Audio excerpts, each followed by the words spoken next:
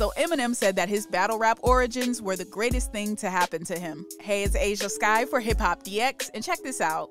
Eminem has spoken fondly of his roots coming up as an underground rapper on the Detroit rap scene, and now he's sharing the importance of that experience.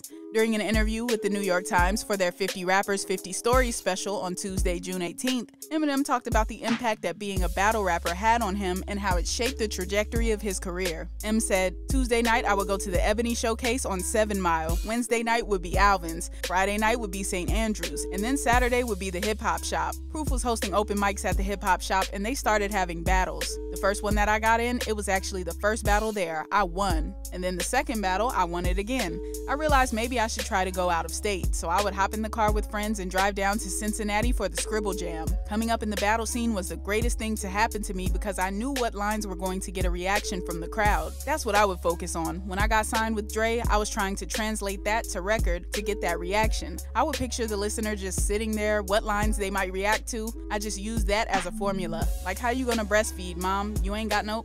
Look, any rapper saying those kind of rhymes in this day and age, in this period of time, trying to battle Eminem is worse than David Starr trying to battle Proof, IQ, B flat and bizarre. That's why you act differently. You ain't got no style, especially lack delivery. Not to brag, I don't mean to boast. Look, my face is pale, but you look like you seen a ghost. So what are your thoughts on Eminem reflecting on his battle rap career? And who is your favorite battle rapper turned mainstream artist? Let us know in the comment section, subscribe to the channel, hit the notification bell, and keep it locked to HipHopDX.